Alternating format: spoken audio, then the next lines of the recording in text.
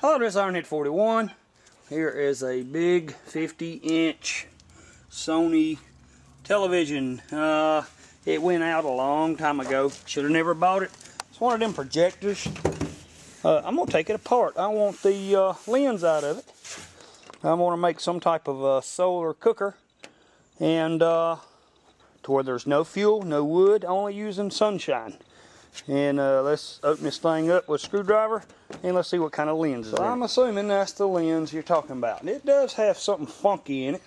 And I broke it. Oh, yes I did. Try to be a man, jerk it apart off of this dark cover lens. And I should have took a knife and went around the edges and cut it apart because it's sewn together. Well, let's just wait till the sun's out tomorrow and see how that works. Alright, this is actually called a Fresnel lens out of a big TV projector. It's very brittle. I done broke the corner off of it.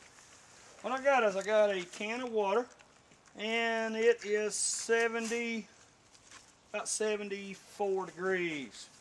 Take your Fresnel lens and point it toward the sun, and there is a certain way to turn it. Something like that. Oh, let me flip it over. See if that's any better.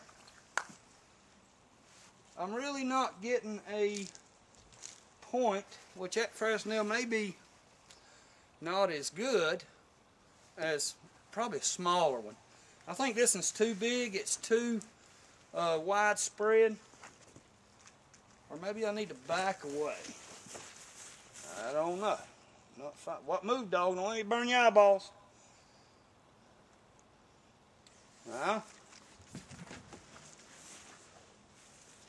I don't know how far I need to be or close. Getting closer. I see daylight.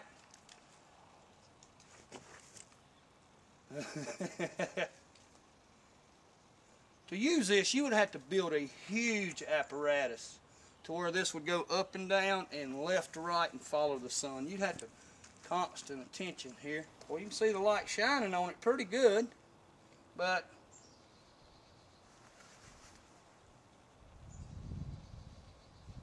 so I got my hand in the light. You can feel heat, but it's nothing like it's not enough to burn wood or boil water probably.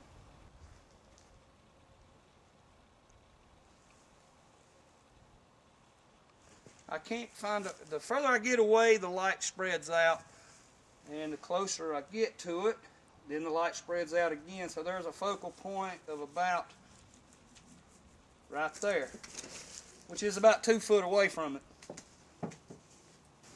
Well, this is a Prep Tech fail. All right, how you like that? All right, well, all is not lost with the Fresnel trial here. This one here is just not clear enough to have a pretty good focal point. So this is my pump house where we store some bleach and hummingbird stuff. I duct taped it, and of course the sun is going away fast.